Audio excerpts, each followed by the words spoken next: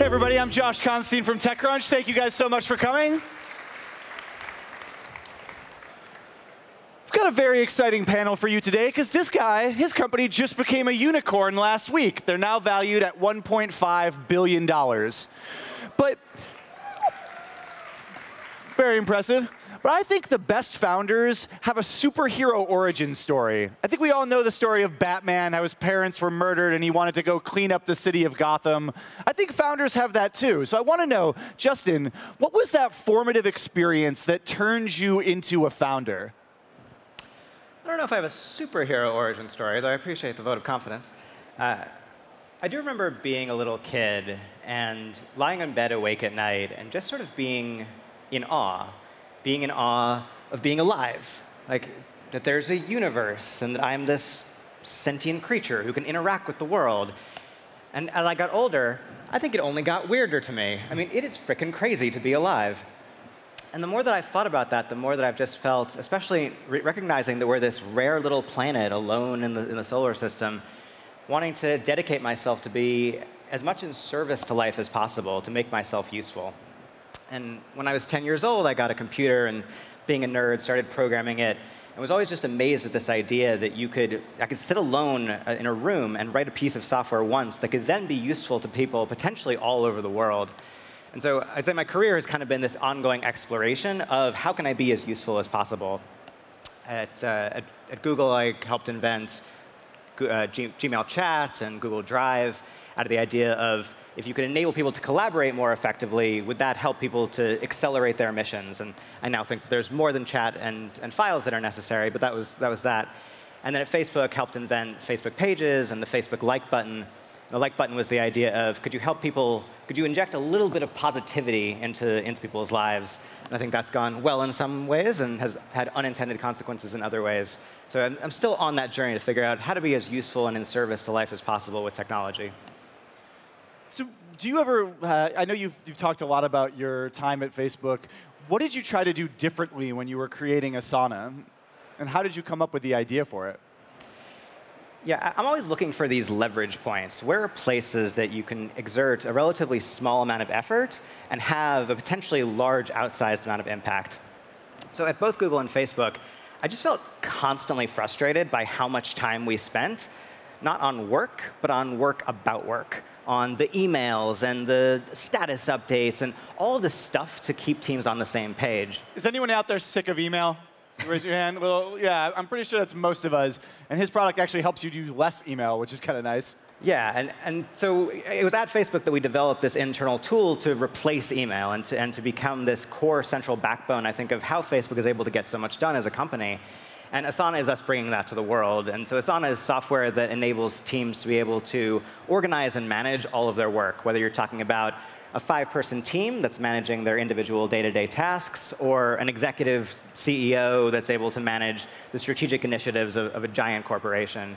And I think the reason that that's such a leverage point is that the average knowledge worker literally spends 61% of their time on this kind of work about work.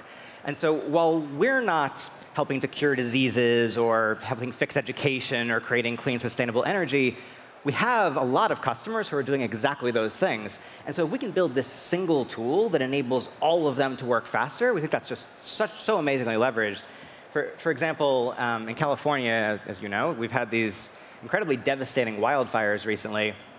And there's a Fortune 100 insurance company that has said that Asana has been instrumental in accelerating their ability to be able to provide emergency disaster relief to victims of the wildfire.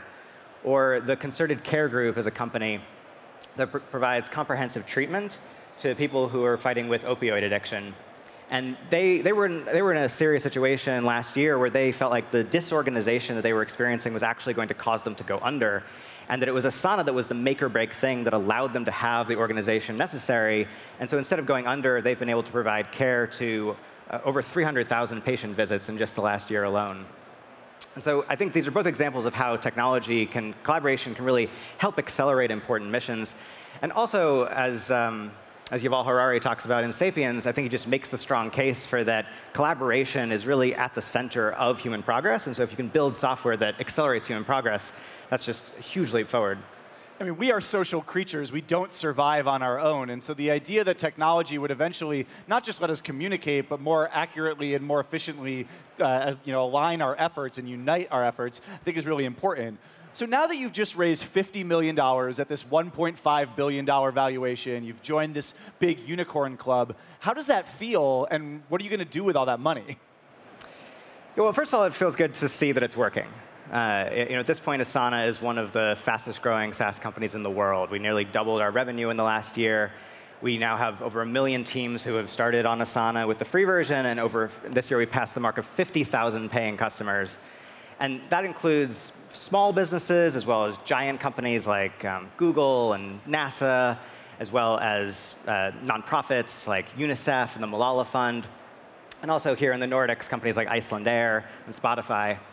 And so I think for us, what the Series E money takes us from here is, one, expanding that value to teams all over the world. We want everyone to be able to experience that benefit.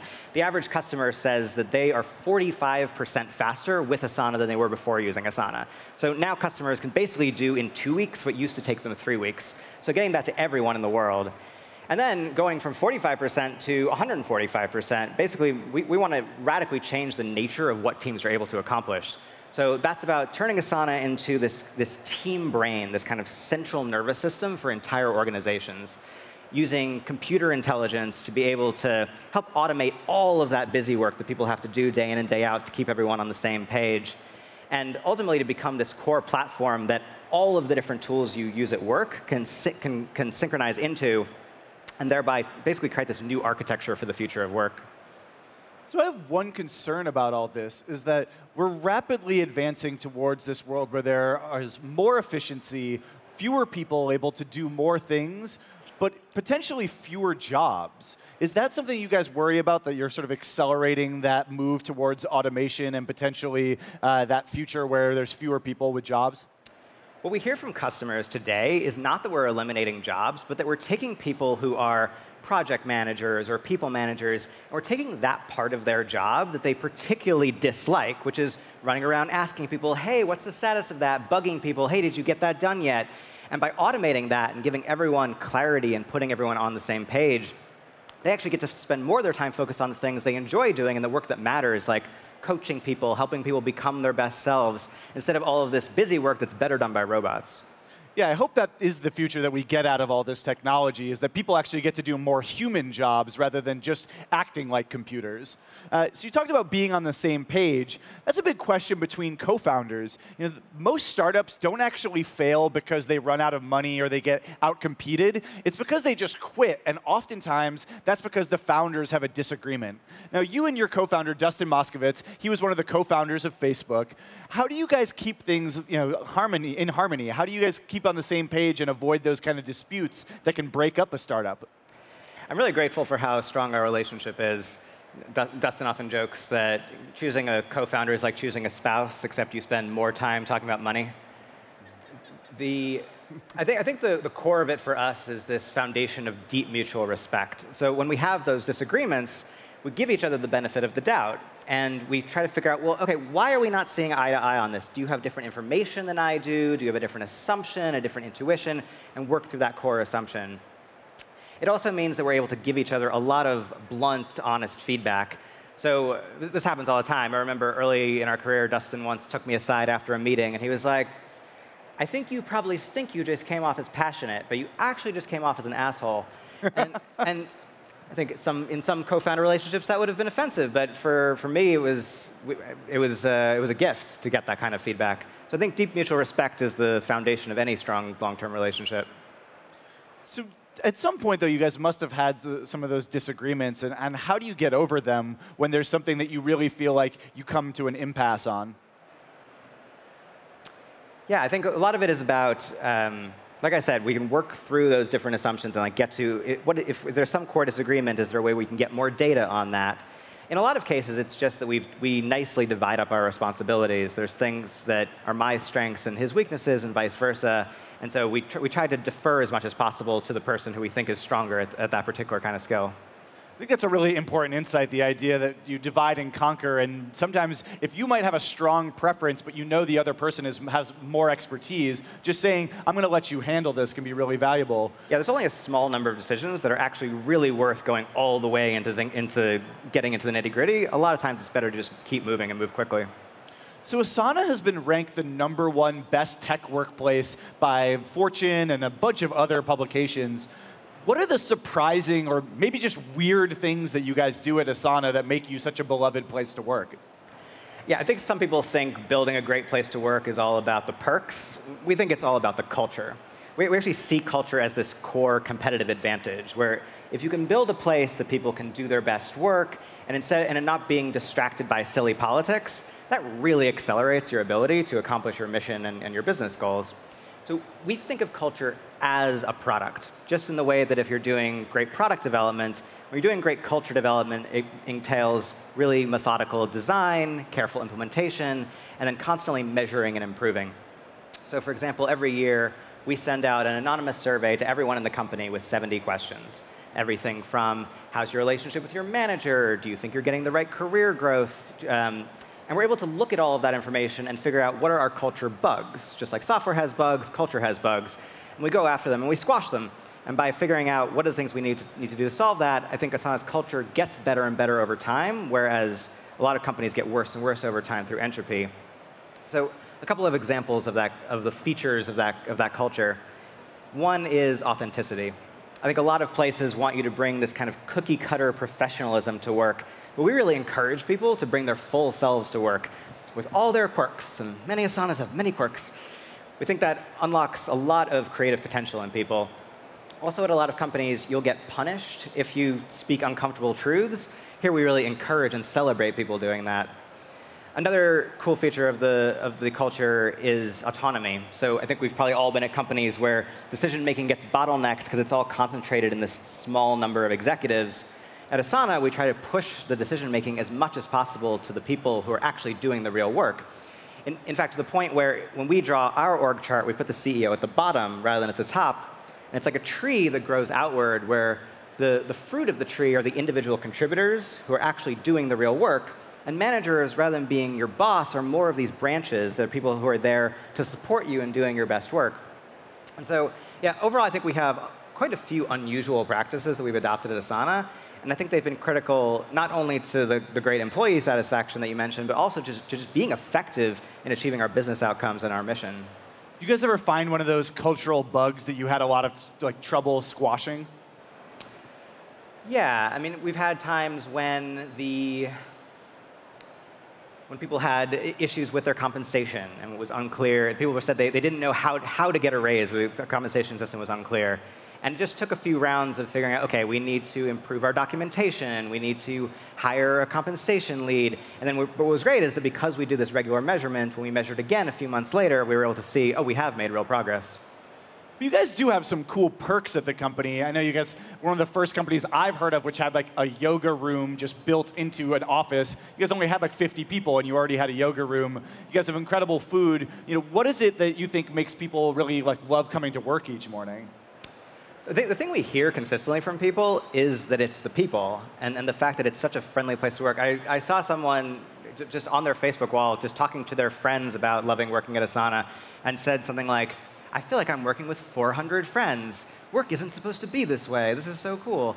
And I think that's partially who we hire, but partially also just this kind of warm, friendly culture. Things like those perks are, in the grand scheme of things, actually relatively inexpensive relative to the benefit that you get from enabling people to, say with food, actually instead of having to leave the office, be able to talk to each other over lunchtime. Or with yoga, be able to take a moment and recenter themselves and then get back into work. Are there ever culture problems because you become too informal, like too friendly with each other? I have not experienced that. I think that it's really nice when you're on a friendly basis with people. And I think sometimes people can think of friendly as soft, as meaning like, oh, we're going to dance around and not actually talk about real things. But I think the kind of friendliness we have is the kind of like that kind of friendship where you can be real with each other. So I think it's been purely beneficial for us. So there's been too much of this culture of crushing it, or this concept of hustle porn in Silicon Valley and in the tech world at large. This is where people spend all their time, especially founders, talking about how hard they're working, how many hours they're there, how late they're at the office, and it gives this idea that, oh, if you're not succeeding like this person, then you're really failing. And that's a big problem because it can lead founders to feel like, oh, if I'm having trouble, if things aren't going well for me, I'm the only one. Everybody else's company is succeeding, and I'm the one that's failing, and I'm some sort of anomaly. That's really problematic. And how have you guys dealt with that? Like, what do you do to make sure that you're not projecting that culture of crushing it? Yeah, I don't know what you're talking about with problems. I mean, it's just been smooth sailing the entire time. I somehow doubt that. Let's see, where do I start? Let's go with mobile. So our iOS app, when it first launched, had a 1.5-star rating in the App Store. And some of the reviews it got are still seared into my memory. Worst app I've ever used. Makes me want to stab my eyes out. That's always what every founder hopes for in their App Store reviews, I know. Yeah, smooth sailing. But we stuck with it, and so we changed course, we made some new technological decisions, and it's only been about 4 years since then, and now we have a 4.8-star rating in the App Store, and just a few weeks ago, Apple, out of, I think, over 1 million apps, named Asana the app of the day. So I think this is a really good example of kind of the entrepreneurial journey, of how you can start off worst in class at something, and if you have, I'd say, the humility to be able to recognize what you're doing wrong and really look those problems in the eye, and then the perseverance to just one day at a time, one step at a time, keep trying to improve things, it's possible to move from worst in class to best in class. On a more personal note, I would say, yeah, the kind of anxiety and challenge that you're talking about is something I'm intimately familiar with. In the first couple years of Asana's history, I sometimes would have such severe anxiety that it would paralyze me for embarrassingly long periods of time. And I think that if you're a founder out there and you're experiencing a crushing level of anxiety, I have bad news for you. This is normal. It's good to know that you're not alone out there, but it is normal and you will have to deal with it. Yeah, and I'd say that the solutions for me have been, one, to zoom out. So on a day-to-day basis, you're always fighting fires, you're always solving problems.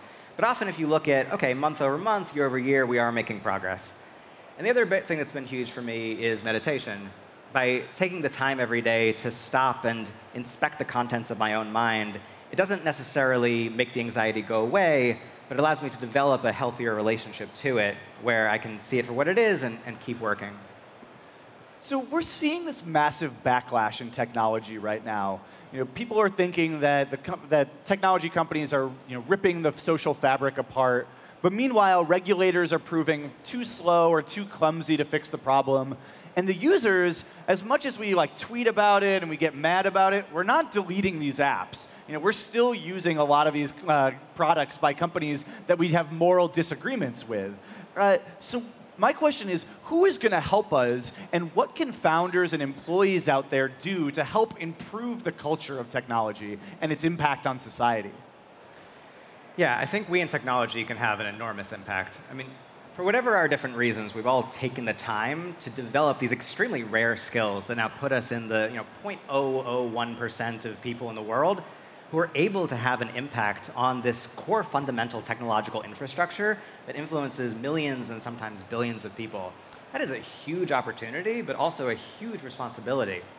And so I think the question that we all need to be asking ourselves is, what does the world actually need?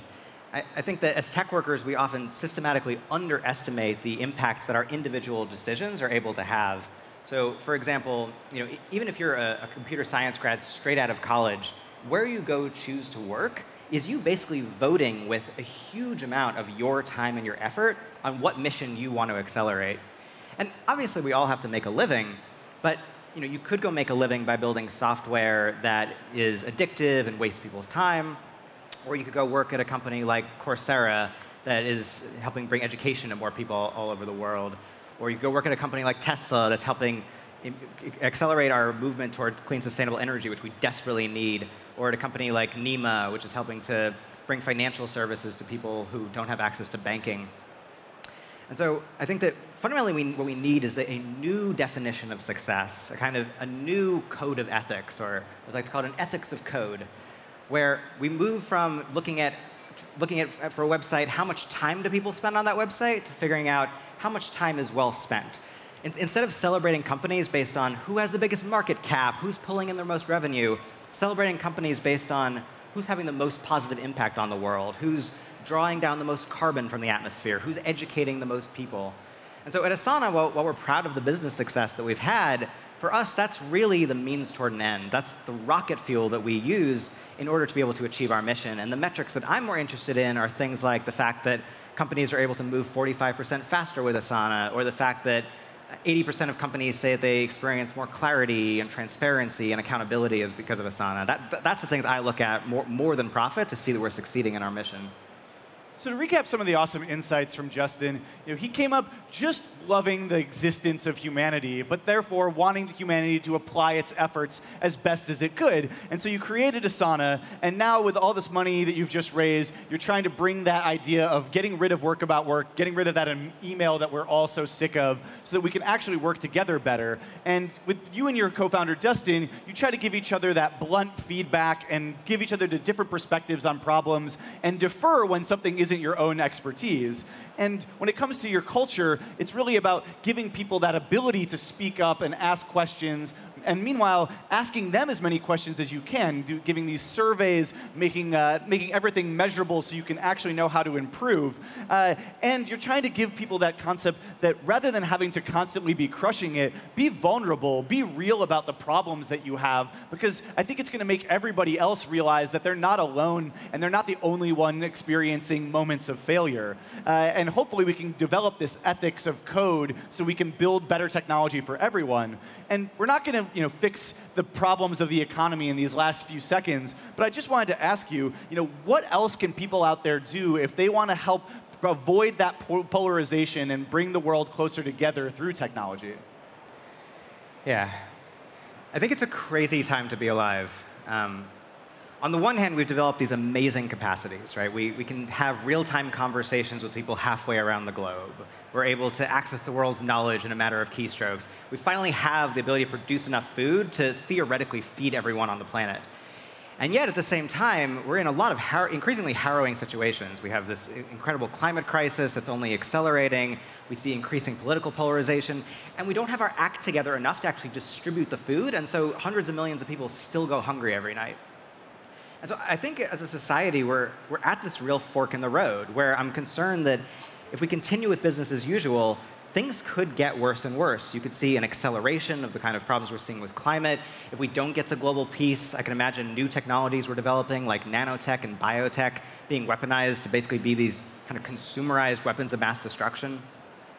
And yet, at the same time, if we could get our act together, if we could create universal collaboration where everyone is pulling in the right direction and working together, I think we can create a world that's better and better.